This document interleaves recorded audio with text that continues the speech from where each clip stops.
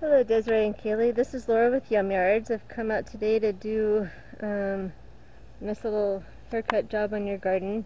It's almost hard to tell that I did, but I trimmed back significantly.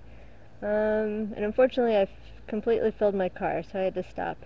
If you are feeling inspired, you can also continue to trim back branches that hang down and touch the ground. This will help me make room for the fall things that I will plant the next time I am out.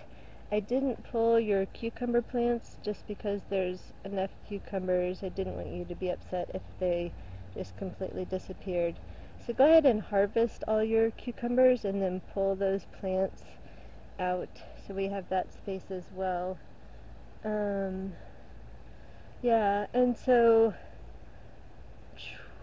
I would say for next year we need to order about 5 more cages because only 2 are the full height and the rest are half, just so I could get some kind of cage around each plant.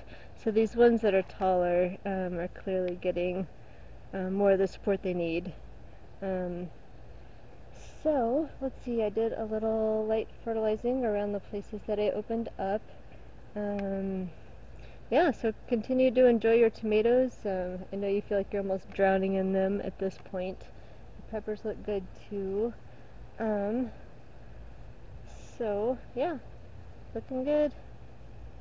They're as good as we can for today. I will see you again in a couple weeks. Thanks so much. Bye.